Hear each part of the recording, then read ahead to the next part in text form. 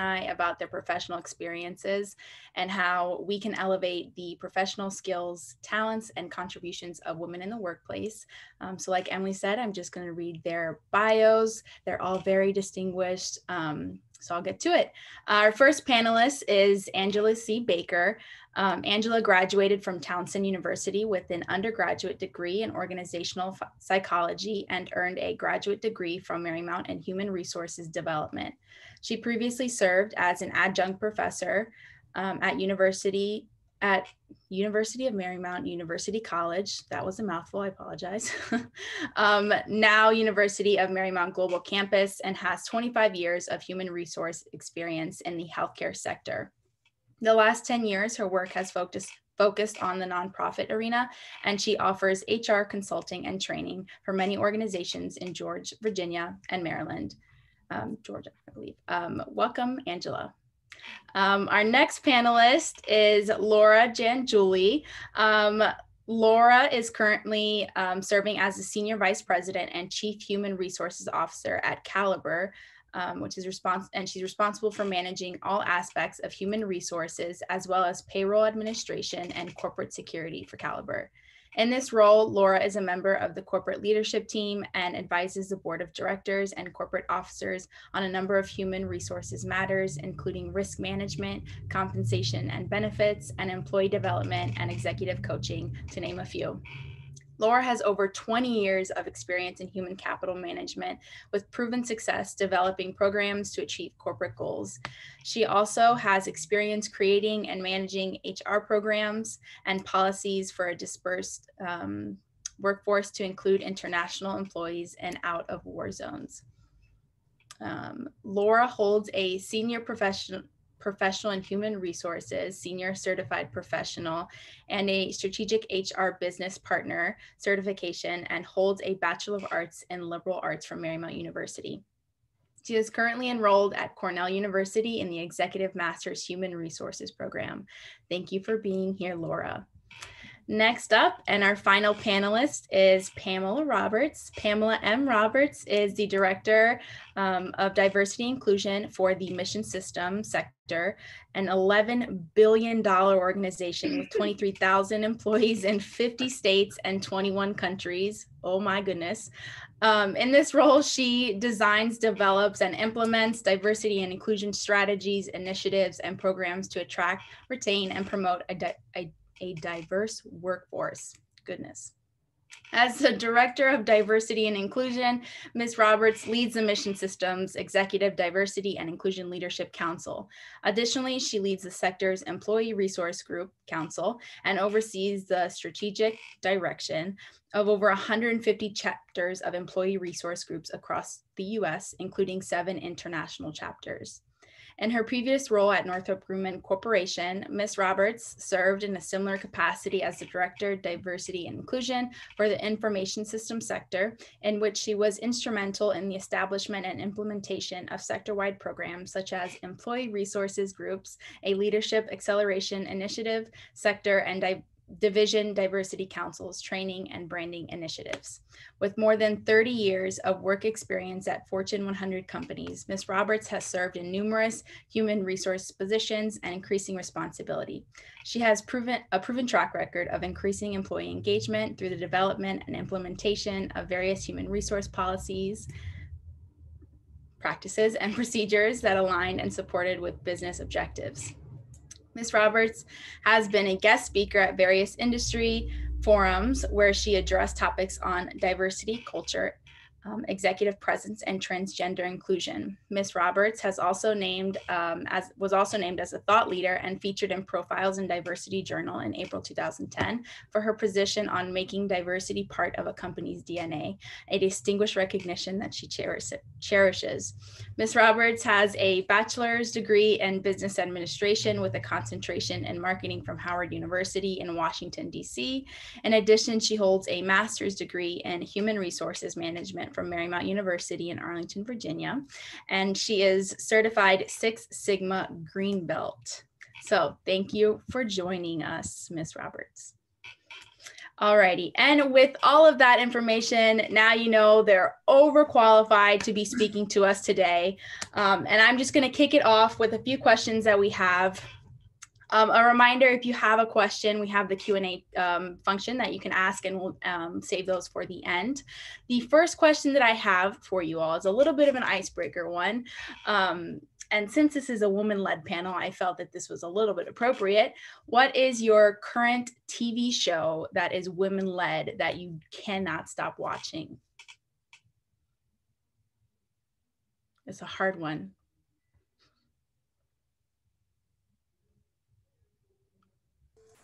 You know, I think they call them Name That Tune now. Name That Tune used to be something back in the day. Mm-hmm. But now they have it. And Meredith Venera, last name. That's 25 words or less. That's right. What I was going to say. Yes, that's it. Giangiuli, 25 words or less. That's my favorite as well. She drives that one, and I love it. That's what I can think of, because I do that one, or what's the one with Whoopi Goldberg? Oh, yeah. The View. The talk show. The talk show, yep. Good one. Yep. Any other takers? Yeah, as I mentioned, the 25 words or less. I've got I like Tamron Hall. She's a new minority woman on the scene on a talk show. This is her first year, I think her second year actually. Her first year, she won an Emmy. So she's doing very well. And so I like to follow her show as well. Guess I'm going to go a little old school. I can't miss the Today Show every morning with Savannah and Hoda. Mm-hmm. You know, mm-hmm. Can't go wrong. Can't go wrong with that one. Can't go wrong. All righty. Thank you all. So the first question is, how did your education at Marymount University help you succeed?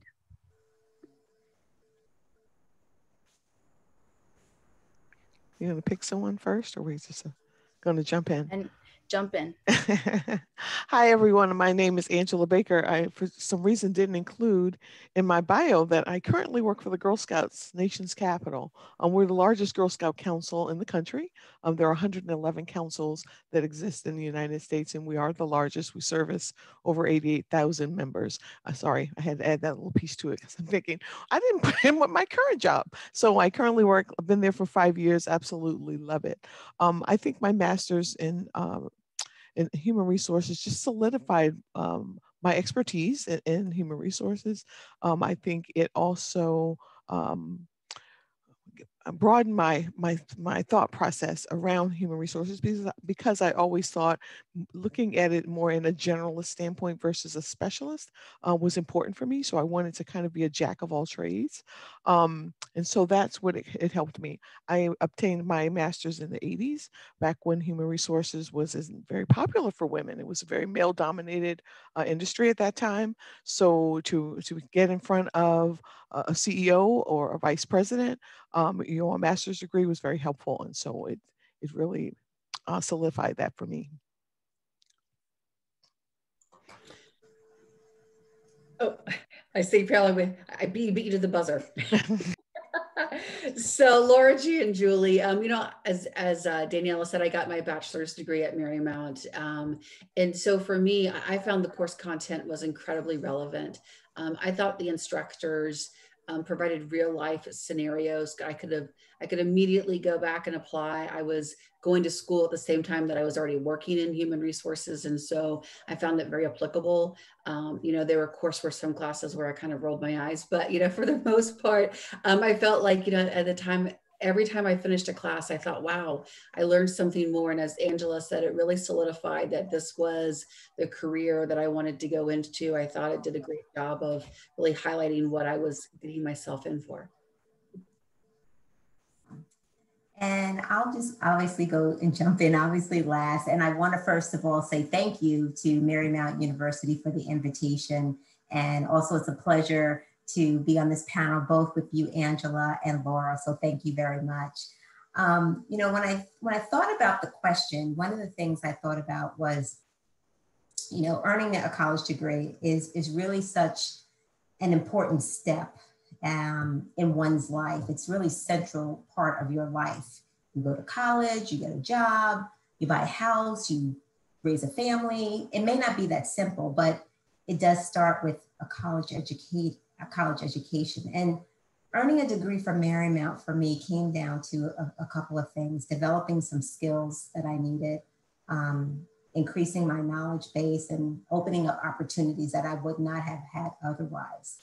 And a lot of it had to do, as Laura said, had to do professionally for me, for the relationships that I built and I cultivated, particularly with the professors. One professor who I cultivated really good, fighting back and forth on stuff. Actually, he gave me a job where I work now back in 91 or 92.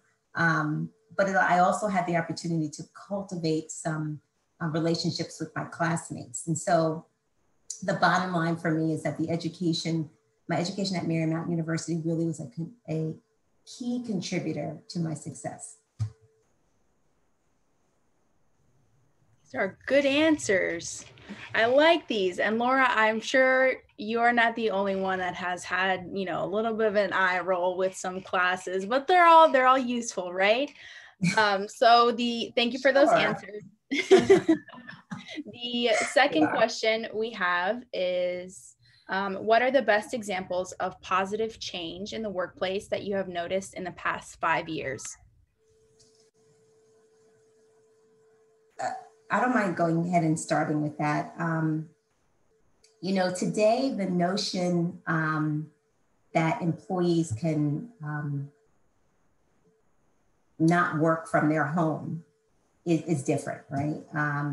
Unless you're obviously in a job where you really need to be at your specific location, like if you're in a manufacturing facility, for example. But in this technically driven world that we're in now, productivity has never been higher.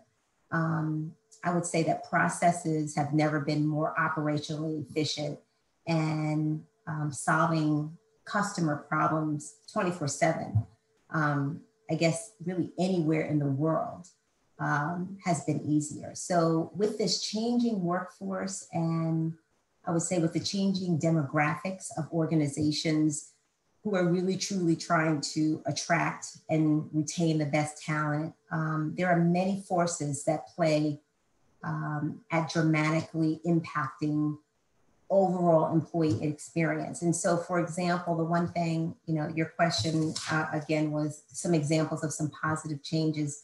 I noticed how back in June, I think it was, June of 2020 last year, IBM, for example, they told 75,000 of their employees to work from home permanently. And then Google asked their employees, or advised their employees, that they can work at home until summer of 2021, which is this summer. A lot of it obviously had to do with the pandemic. Some of it also had to do with the unrest that happened across our country over the last year. But that's one example. I also saw dress codes being a little relaxed. Before we got on this, we were talking about what we were wearing.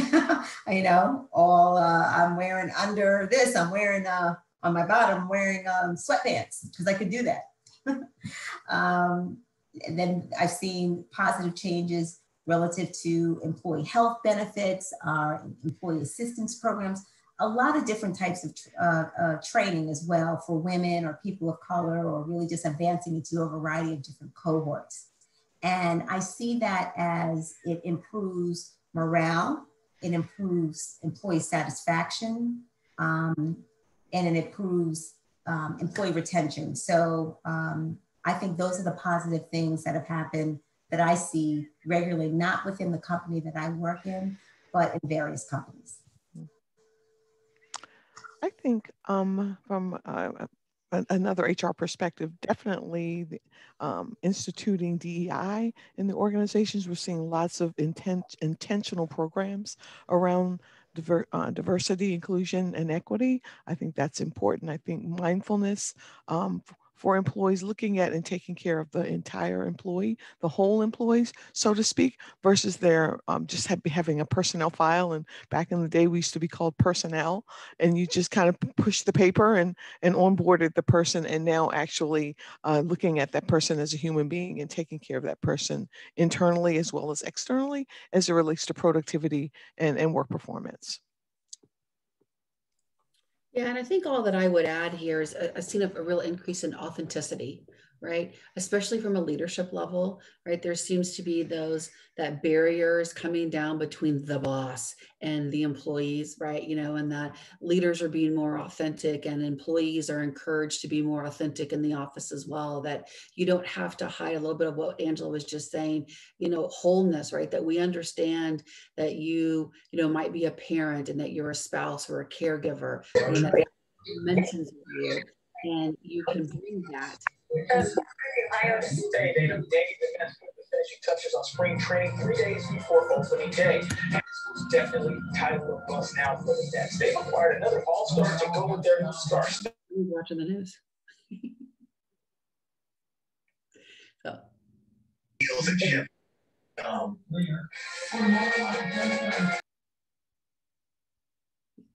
I think we see 2 Pamala Roberts on the call. Yeah, I think I know who that is. so I think she can come off of mute. I mean, off of the of showing her screen. She may not be able to hear, but we can keep going. Apologies for that. Apologies. Alrighty. Okay. Thank you for those answers. The third question that we have, and this one I am especially interested to hear because I'm about to enter the workforce. How can women negotiate a higher salary? Yeah, I'll start. You know, I think really you need to do your homework, right? I mean, if you're going to go into any negotiation, you need to know what your worth is. You need to know what the market pay is, right? You know, understand if what you're asking for, what you're expecting is in line with your peers and in line with the industry, or are you wishful thinking, right? And I think also it's important as women and just, you know, students come out into the workforce is to really look at what that total package is that's being offered from the employer. We get so focused on the base salary. And I understand, I was there, you know, we all were there, right? At one point when you could care less what the retirement benefit was, right? You want more compensation. But you would be surprised at some of the other benefits that go into your total compensation package, whether that's PTO, whether that's professional development, whether that is tuition reimbursement. You know, I mean, right now you're probably not thinking you want to go back to school, but you never know, right? And so when you factor all of those things in, that also allows you to really think about what's non-negotiable for you in terms of what you want and what's negotiable for you. Because, you know, I will tell you over the years, I've learned there is no amount of money that will keep someone at a bad job or working for a bad boss, right? And so it's not all about the actual dollars and cents. You need to think about what's the culture of the company and where do you see your opportunity there?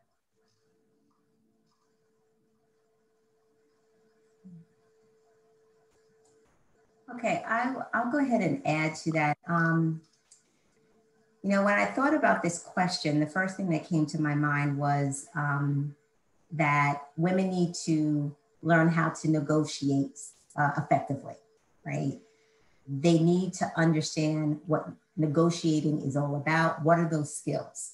Because the reality is that we negotiate every day in our organizations. You negotiate with your classmates as well.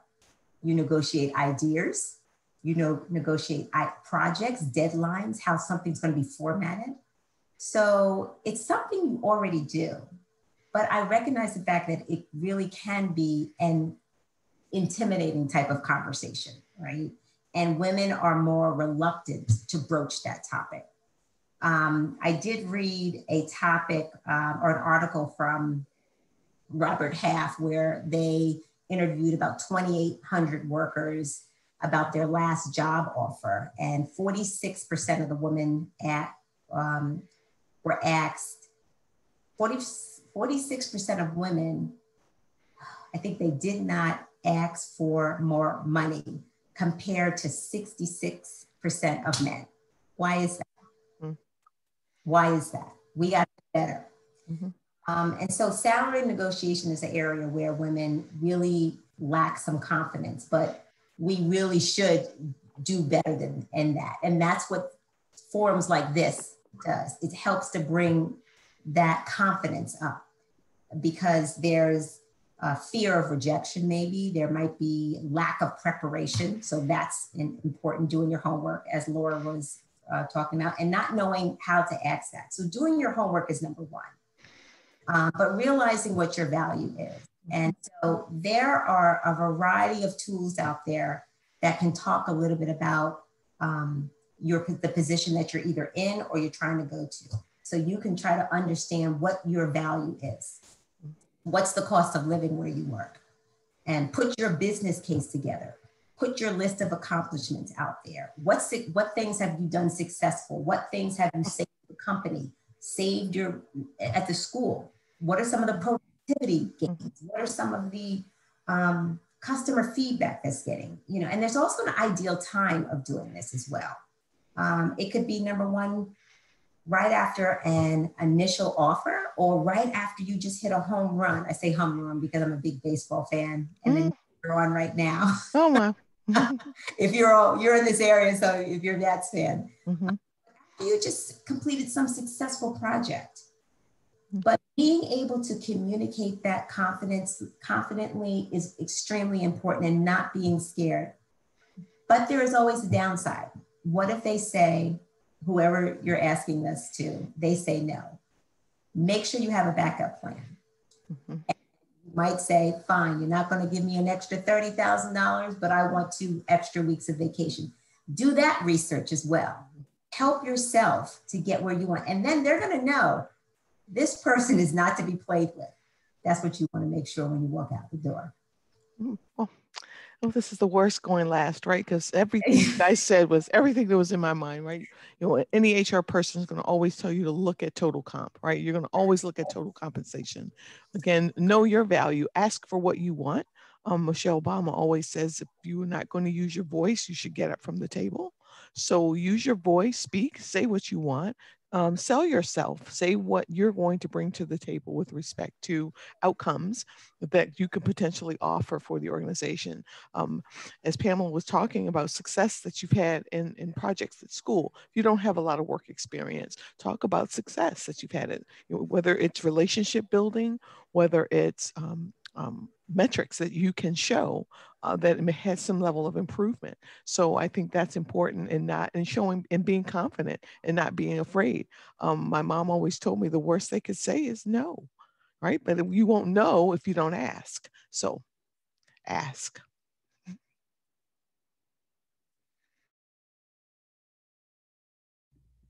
I'm over here taking notes. I'm listening, and I'm definitely going to be doing this when the time comes. The next question that we have is, have you noticed any new incentives and job descriptions to attract women to roles?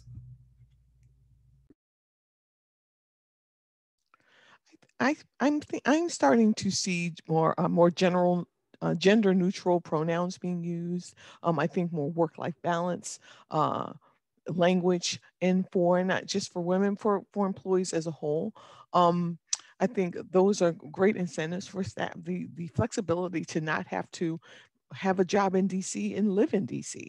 You don't, and the commute, everyone knows who lives in this metropolitan area, commuting is very, very fun. So if you could avoid that and have a remote position, I think being able to offer those type of perks and include that this is a 100% remote position, or this is a 90% remote position, I think is very attractive to our new generation as they're coming out into the work world, and for employees who are looking for positions.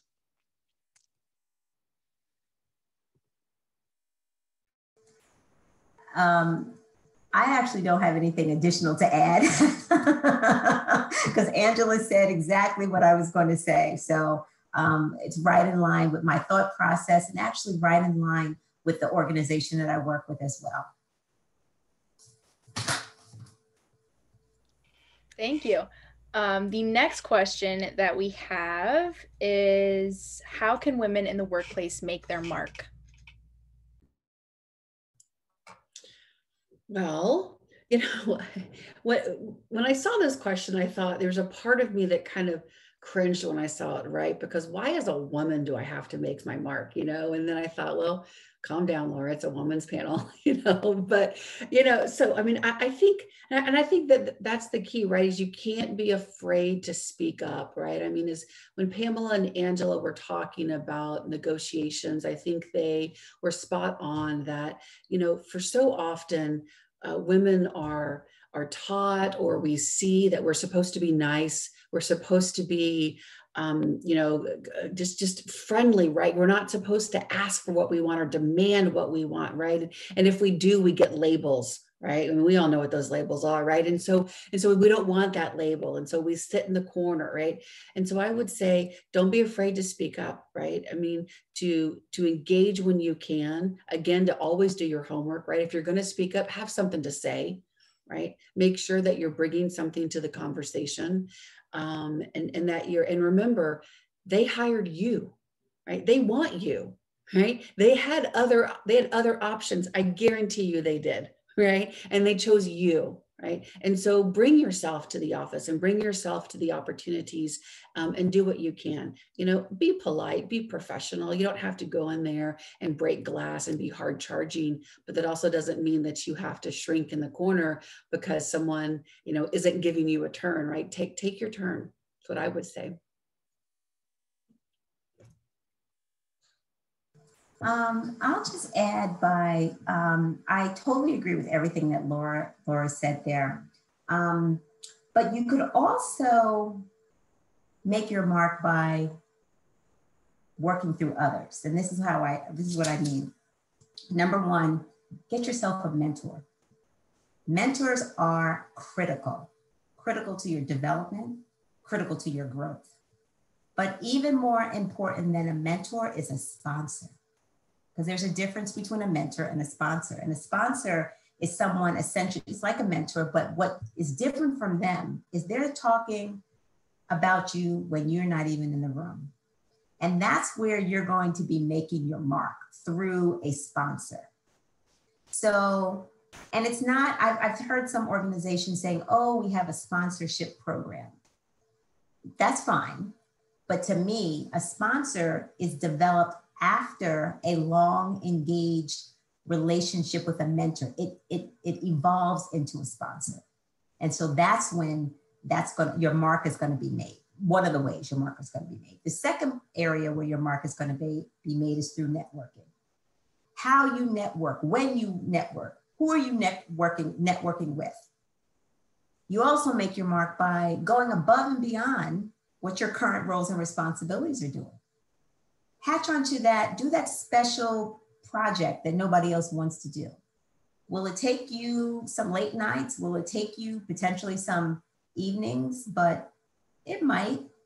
But the outcome is that you're going to be in a better place because people are going to say, you know what, that Angela, that Laura, they're really something else. They did these other things that helped save us some money.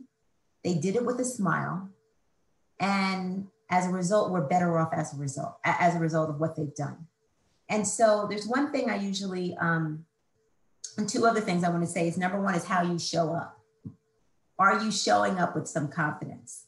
Even if you don't know what you don't know, be confident. You can always go figure it out, because I can promise you this, the men, they figured it out. So can we. So make sure you're thinking along the way. And when I say think, T is whatever you say, is it true? H is for helpful. Is it helpful, what you're saying?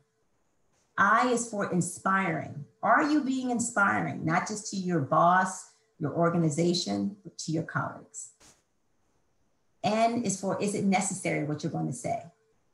And then finally, K, going back to what Laura's saying, are you being kind? You should be kind. We should all be kind. If we learned nothing else over this last year with the unrest that's happening across the country, across our nation, across our United States, there's a lot more kindness that needs to happen. So don't ever forget that, in my opinion. That would help make you a genuine, authentic. I can't remember who's talked about authenticity, with whether it was Angela or Laura, but that is critically important to help to develop you, and really to develop your personal brand. I get goose pimples when I listen to other HR professionals, because we're all so on the same page and all very passionate about what we do. I definitely co-sign everything Laura and Pamela said about making your mark. And I'll just add this last piece. Don't forget about the other person you want to bring up with you. Don't just kind of sit in your success. Think about that woman that you can help mentor, that you can bring along with you as well. Bravo. That's like the tagline of a good movie. Great. I'm glad this is recorded. Someone can use that. And don't be surprised when you see Daniella Alexander hop in on your LinkedIn inbox to build the network. The next question that we have is, how do you expect the workplace to change over the next 5 years to encourage more women into work? Well, I think we've probably touched on that a little bit. I think remote working is here to stay, right? I think we realized, at our organization where I currently work, we were piloting a telework program. We just kind of started into telework, and we went from a pilot straight into 100% telework. And oh my gosh, we were successful. We were effective. We were productive. So I think telework is definitely something that's going to continue to evolve within organizations. Again, I think the not having to live in the state in which you work, not having to be here. I also think contractors are going to kind of come back on the scene a little bit. I think as organizations are looking at the telework, I don't need a conference room anymore. I don't need large office space anymore. We can do everything. We can have our meeting just like this via Zoom, and we can be all over the country, all over the world. So I think those kind of changes are definitely coming about and here to stay. Yeah, and I would add to that, that also, we keep hearing about the women that are leaving the workforce in dramatic numbers over the last year because of the pandemic and because of the unrest, right? And so we're already having conversations in this HR level of, how do we bring them back to the workplace, right? How do we get them back into work? And so talking about, dedicated internship programs, they're going to be, focused on that female, that woman that wants to return back to the workforce that's been out for whatever reason, right? I also think that we're starting to see an emphasis on what are those knowledge, skills, and abilities that you have already, right? That you can bring to the table and that you can bring to the job. And what are the demonstrated successes that you have? And how can we parlay that into what I need for you in your work, right? It's not necessarily anymore about what have you been doing for the last 2 years from a business perspective, right? But what are those knowledge, skills, and abilities that you've gained that I need you to have in your role here as you come back into the workforce? And then, as we've talked about, just this idea of flexibility, and not just the notion that you can work from wherever, but that you can work whenever, right? So if you need to take an hour off in the middle of the day to go, to your child's school, or to take a parent to the doctors, or what have you, right? That there's no longer this, I shouldn't say no longer, it's starting to become no longer that rigid 9 to 5 mentality that we used to have, So if I need to start my day at 10 because I need to drop my kids off at school, that's okay, because I'm going to be on a little bit later in the evening, and vice versa, right? Or if I need to take a big block of time out in the middle of the day, I'm starting to see that flexibility as well. Well, again, in the words of Angela Baker, going third, you can't always find something new to talk about, but there's just one other thing I thought about that might be just a little bit different as it works to the workplace change over the next 5 years. I'm not sure if anybody saw last night, CNN had they had all of the infectious disease doctors, Dr. Fauci and a whole bunch of those doctors on last night. And towards the end of the programming, they showed this robot that was going around, I guess, assessing and evaluating patients. And so the thing that I thought about, as opposed to potentially doctors, like we know now when we go to the doctor. So the thing I thought that might be just a little bit different is, as a change in the workplace over the next 5, maybe even 10 years, might be AI, artificial intelligence, avatars. Those are smart machines. I mean, we see now, I don't need to call anybody and talk to somebody on the phone if I want them to deliver. I like Maggiano's, I like Italian food. I just go online. Next thing I know, I have my ravioli here at my house.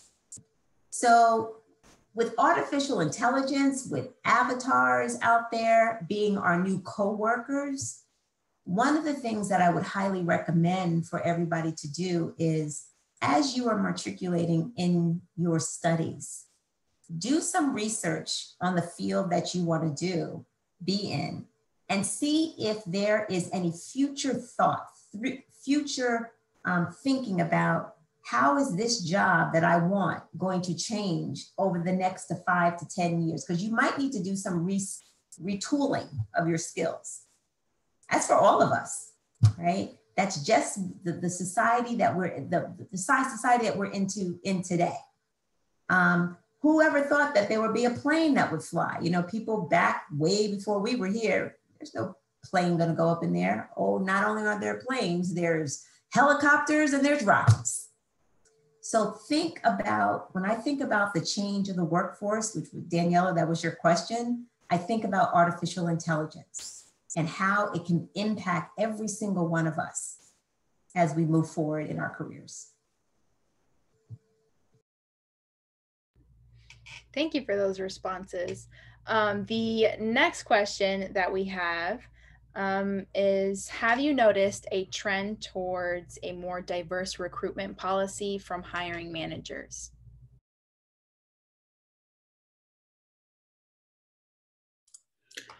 Yeah, I mean, I would say, generally speaking, yes. I will relate this more to my company. I would say that we are actually in the process of reviewing that, right? Of looking to see if there are any unintended and unconscious biases in the way that we are hiring, and the requisitions that we're posting, right? In the interview panels that we hold, right? That we might not understand that if a minority is coming to interview and everyone interviewing them is Caucasian, right? What message does that send, or vice versa, right? So we're trying to be intentional in how we're doing this. Even talking about the questions that we're asking, right? Again, just a true, bottoms up, sideways, any which way to look at how that process is. How can we be more inclusive? And then once they join the company, then how can we ensure onboarding? How can we ensure that they continue to feel welcome, that they're included, that they have an opportunities to succeed? So we're really looking at it. But I would tell you right now, if you probably looked at our website, you would say that we haven't done a lot. But I promise, we almost need that, work in progress banner on the career site, right, for Caliber. But we're getting there, and I think a lot of companies are in that space.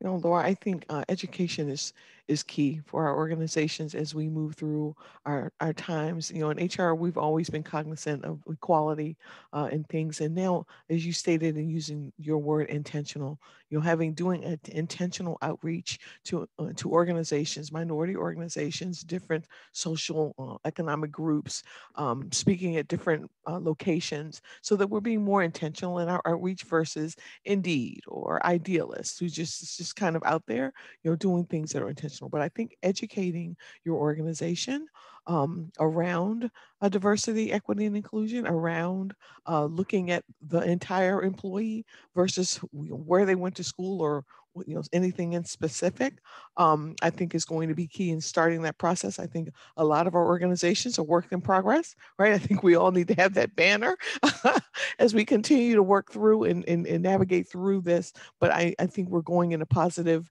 manner. I think people are talking about it. People are open to it. Organizations and leadership needs to stay open to it. And so hopefully you want to work for an organization that is definitely open to it. So that's as you interview for your right fit, just as much as they're interviewing you, you need to be interviewing that organization. You need to make sure that that organization is a fit for you and that they are inclusive, that they have employee engagement activities, that they're not just talking the talk, that they're walking the walk.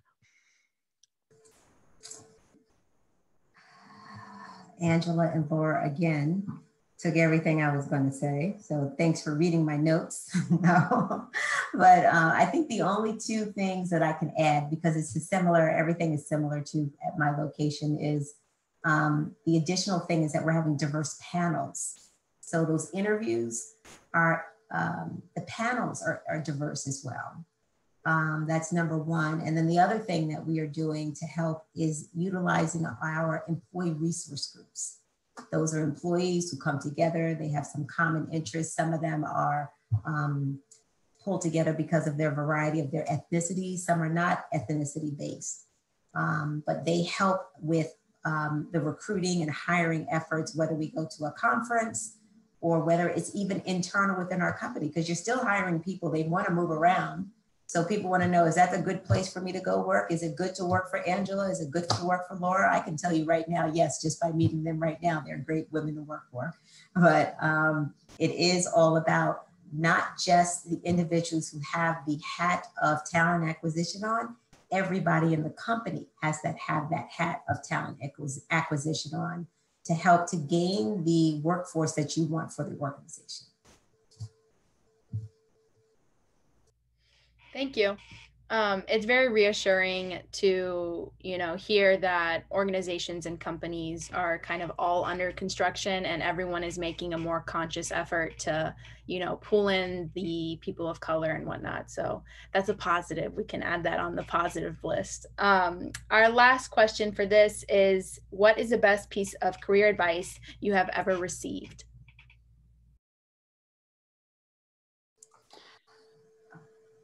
Pamela, go ahead. Pamela, you go first. Yeah, I was going to say, I'm saying the same thing. Pamela, you go first. I'll go first. Okay, I'll be quick because I'm looking at the time here. And I can, I've been in the workforce for about 30 years now. And so there's advice that you can gain from a variety of people, from a variety of experiences. And when I looked at that question, I was like, there's so much, right? And so what are the two things that boil down to me, particularly if I was still at Marymount and I was going to graduate soon? I think, Danielle, I think you're graduating soon. The two top things to me are your ability to effectively network. You've got to be able to have conversations with people. That doesn't mean that you could be an introvert. You can still be able to conversate and communicate with people, right? That's important. But the second most important thing, and I just happen to have this on my book table here. You have to read. These are various books. You have to read. I am reading 5 books at once. That's not good because I'm mixing up stuff, right? But in order to increase your skill set, in order to impact somebody understanding what your personal brand is, in order for you to effectively negotiate your salary, we were talking about the salary negotiation earlier, you have got to read. It doesn't mean it has to be a book. I just like books. I'm a little old school like that. I like turning the pages. But find a website where you can download some white papers about your specific field and make sure you are continuously reading that. Make sure you are continuously understanding what's 1, 2, 3 steps ahead of you, because the bottom line is you want to be seen as a valued employee to the organization. When you say something that is, oh, this is, what I realized, or out of research, I found 2 years down the pipe, what's going to happen? We're not there. We need to move forward with that. They will look at you as a say brilliant, and that's what you want. And you are brilliant.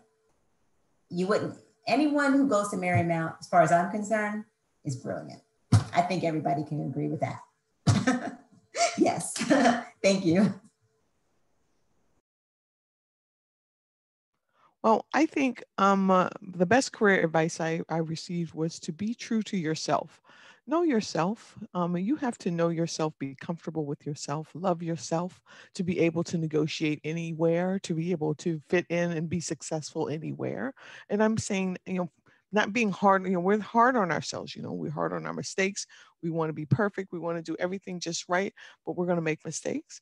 We're going to have to forgive ourselves. We're going to have to learn from these mistakes and move on and grow from them. But I think it's important to know what you like, what you don't like, what you want, what you don't want, being true to that, and not just trying to join this organization because they offered me a fat salary, but they don't have the culture that I want to work in, just trying to fit in.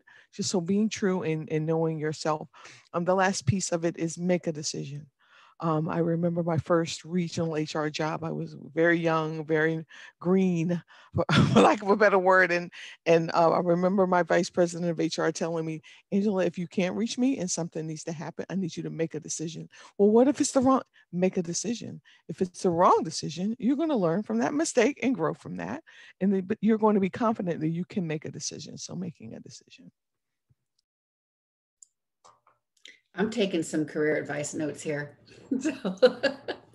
So, I mean, I would just add, for me, a same thing, I really thought about this a lot and thought, oh my goodness, how do you pick one, right? But I think for me, what's had a really big impact is assume positive intent, right? Until proven otherwise. Assume the person who's sending you an email, calling you, asking you a question in a meeting, they're not doing it to be malicious. They're not trying to, throw you under the bus, right? Assume positive intent, and you would be surprised at how quickly that de-escalates a situation, especially in human resources, right? People come to us with very emotional issues. And so to assume that the person who's asking the question or coming to you is doing it from a good place automatically puts you, I think, in a position to help them and to really solve the problem. And then as I moved into leadership and supervisory roles, especially in HR, we all hear this all the time, but people join companies and they leave bosses, right? Don't be the boss that people leave. Right. And that doesn't mean that you have to be everyone's friend and you're going to have to enforce the policies and all of that. But everything that Pamela and that Angela was talking about, be authentic, know who you are, empower your people, put a hand down to help someone else come up, give an opportunity to grow and to learn. Right. And they're going to leave. Some of them are going to leave. Right. Not everyone's going to like your management style, or maybe the company just isn't large enough to give them the opportunity that they want. Right. But make it a tough choice for them to go. Yeah. Thank you. I think those are great, pieces of advice that were given to you, and hopefully everyone here, I definitely will be taking this and using it and then passing it on. It'll be a whole cycle. So that is the last of the questions that I have. We have 4 questions from the audience, and just so that we get this in time, perhaps one person will answer each question. And then, the last one, it can be a little bit of free for all. You guys can claw and figure out who wants to answer that one. But the first question is, when you are in a male-dominated job group like IT, how do you handle inappropriate, rude, or condescending coworkers? And then this attendee gave an example. Responses to male coworkers on an email thread are responded to and handled in a much different manner than the response to a female. Yeah, I'll tackle that one first. I mean, I've been in a predominantly male dominated industry for most of my career. And in fact, when I joined Caliber, if I looked around, everyone in leadership was male. and actually primarily white male, right? And so, one of the first times I walked into the executive conference room as an attendee, someone actually asked if I could go get him a cup of coffee, right? And so, yeah, I know, trust me, and so, I mean, but I would say, first of all, use your resources, right? Go to leadership within your organization, whether that's within IT or whether it's with human resources. And I don't mean that from a, you're trying to get someone in trouble, right? But what are the resources that they can give you to help you deal with the issue? If you feel comfortable, address the person directly, right? Again, kindness with a positive intent, but hey, Joe, did you know that when you respond this way, it can offend others? Or have you noticed that when you respond to women on these threads, it's a little bit of a different tone than you take with the males, right? I think this is one of the downsides to the pandemic and all of us being remote. You can't just pick up and walk down the hall and knock on someone's door and say, hey, this is how I interpreted the message. Is that what you meant? Right? So pick up the phone, right? So much gets lost in translation, right? And again, it kind of goes back to what I said of assume positive intent. And lastly, if none of that works, then I say you just call it out, right? And I think that you approach it head on and you let people understand that you as a woman aren't going to allow someone to treat you inferior to someone else. Thank you, Laura. The next question that we have is, it says, for women college students coming into the workforce without a lot of work experience, what advice do you have for them negotiating salary, especially if they're young and starting in the workforce? Which we did this a little bit, but you can maybe do the bullet points because they might have missed it. Okay, I'll try to recall. To negotiate salary, go ahead and do some research, right? So if you go online, there's a lot of different websites, there's a lot of different organizations that actually do salary analysis for particularly college students coming out, or students coming out of college and going into specific careers. Use that as a basis. That's number one. Number two, understand what the cost of living is at wherever you're trying to go, whether it's here in the Washington, D.C. metropolitan area, or if you're trying to go to California, where it's very high.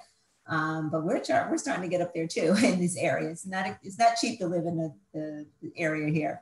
And then number three, talk to professionals in the specific field that you want to get into and get their input. They typically have some insight of the career progression and the salary that goes along with it. And then I'll give one final one. I just thought about this. Use your career services organization at your school. They have that information. They have to have that information in order to help the students matriculate and get into different fields of their choice. So utilize those four, and you should be in a good spot to move forward and negotiate. Thank you, Pamela. The next question that we have is, do you believe women still have to do extra or more work to get noticed? This student is a graduate student who's been in the workforce for a long time, and she definitely feels that being female means you have to work twice as hard.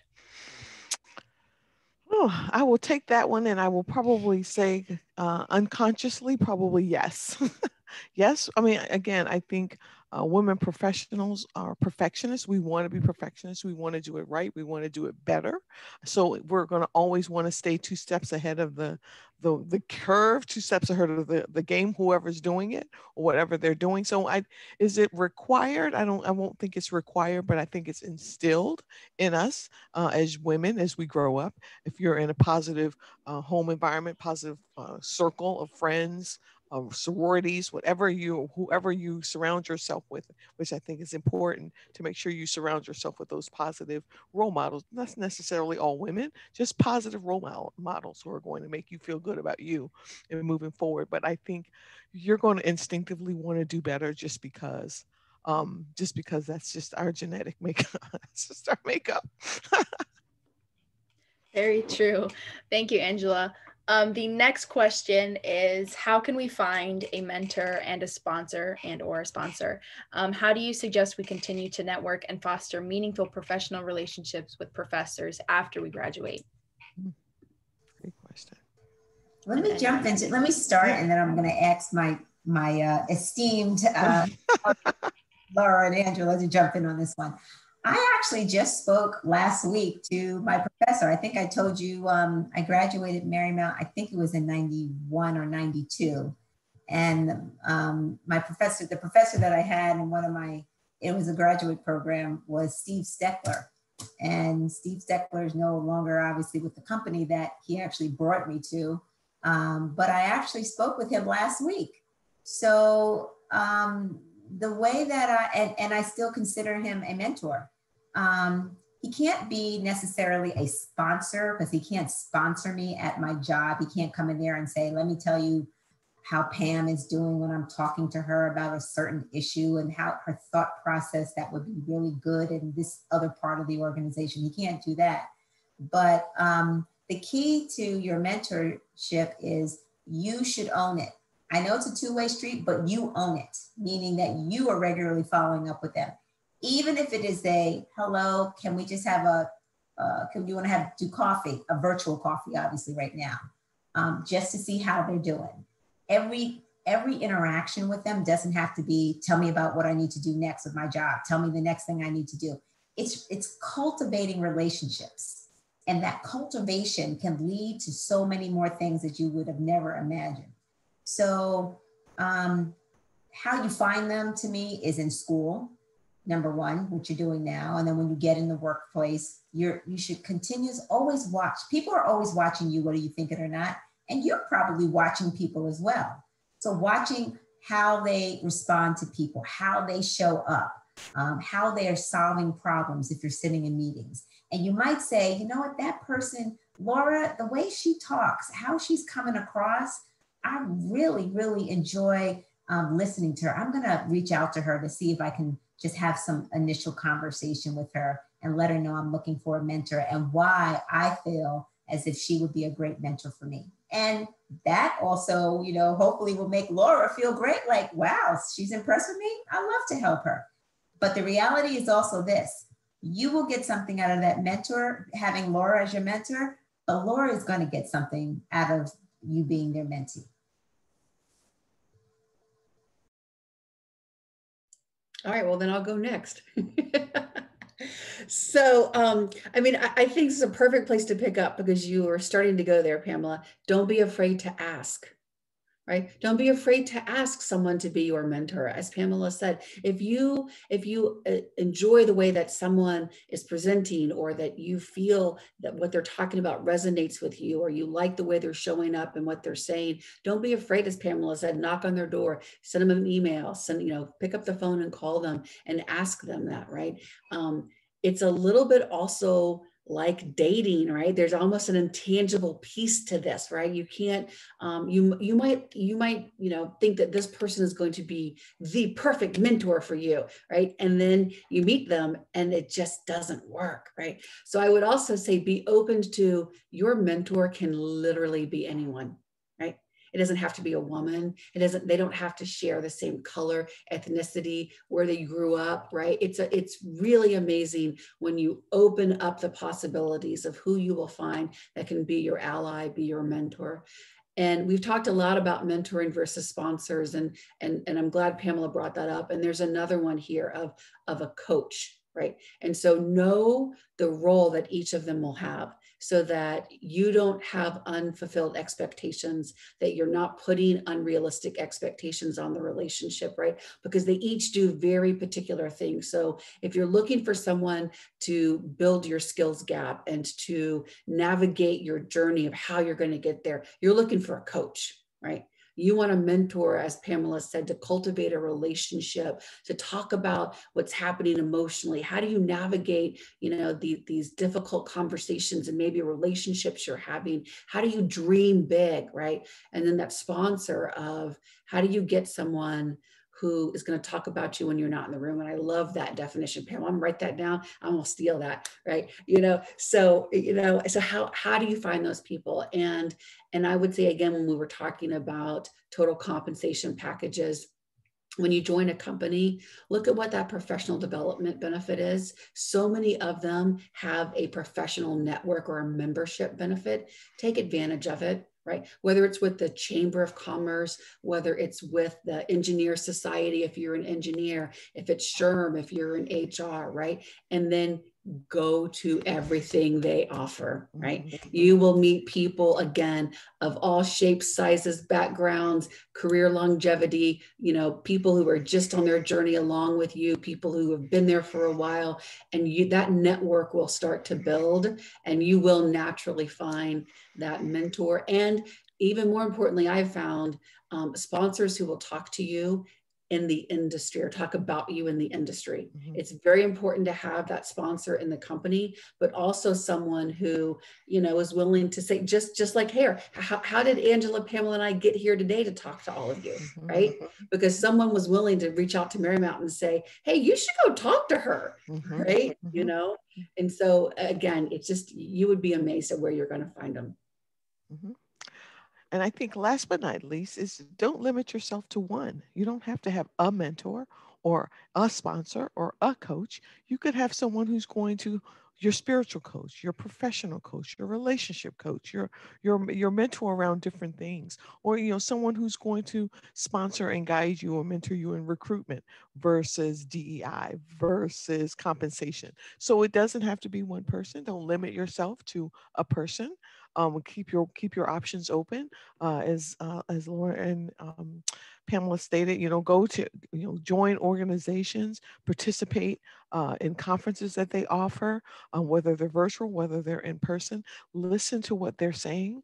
Listen to their talk. Again, I'm a big advocate of let me see you walk the walk in addition to just talking the talk, so that it is a meaningful relationship. It's not a marriage, and if it doesn't work out, it's okay to decide, well, this might not be the right person for me after having conversation and going on to someone else. Thank you all. We do have two more questions. We got two more questions. So the next question, one person can answer, and then we'll do the other question just so that, we can wrap up in time. Have you noticed a change in the hiring process of new employees for interns due to COVID? Are employers more particular with who they consider? Yeah, it's really interesting. We had this conversation at Caliber. I don't know that we're more particular about who we're going to hire. We've really put more of the responsibility on the manager of, do you have meaningful work for someone in a remote environment, right? Everything was just so crazy as we all pivoted last year that we found that some of our internships, this is where you can hit pause on the recording, right? We found that some of our interns kind of got lost in the shuffle, right? I mean, they were literally just sitting at home, right? And then, we figured that out and we got them engaged, right? And so again, for us, it's been more of going to the hiring managers and leaders and saying, do you really have work for them this year? Because it's just as detrimental on our reputation and for the experience that the intern's going to have if we can't give them a meaningful experience. Thank you. And then the last question to wrap it up, this student writes, are you all fabulous women okay with attendees linking with you on LinkedIn so that they we can continue to cultivate relationships and gain insight in your skill base? No. We would be insulted if you didn't. That's what I wanted to say. Yeah. Thank you, Angela. Yes, of course. Absolutely. This is what it's all about is, networking. And we have three totally different industries that we're working in with our own set of network with our own network. And so being able to branch that out, by all means, reach out to all of us. I know we all are on LinkedIn. Yes, I'm not going to ask, right? I'm not going to say, I'm not even going to ask. I know we're all on LinkedIn. So, and we talk about social media, and I always like to be careful about social media because I know there are positive platforms for social media, and there's some that are not. So I always say, new grads, be careful about the social media and what you put on social media. Don't put something on social media that you would not want an employer to see. So think about those type of things as you go through. But when we speak of social media, we're looking at those positive platforms, LinkedIn, those organizations that are professional links versus a personal exchange of pictures and thoughts and stuff. Let's call it stuff. I'm dating sure myself. I can speak for everyone when I say we look forward to adding you all on LinkedIn. So keep an eye out for a dozen new people on your network. We are just about at time. So I just want to thank you all so much for your time and your insight. This was really invaluable information, or very valuable information. And we really appreciate you taking the time out of your busy days. After looking at all you do, we know 100% that you're so busy, and we feel very appreciative that you took the time to chat with us today. So thank you very much for that. And we look forward to connecting with you on LinkedIn. Thank you for the opportunity. Nice to meet everyone. Thanks for my great panelists. No, right? Nice to meet you. We were a great compliment to each other, right? Yes, we were awesome. That's great. Thank you so much. Thank you. Everyone. Okay, Bye-bye. bye.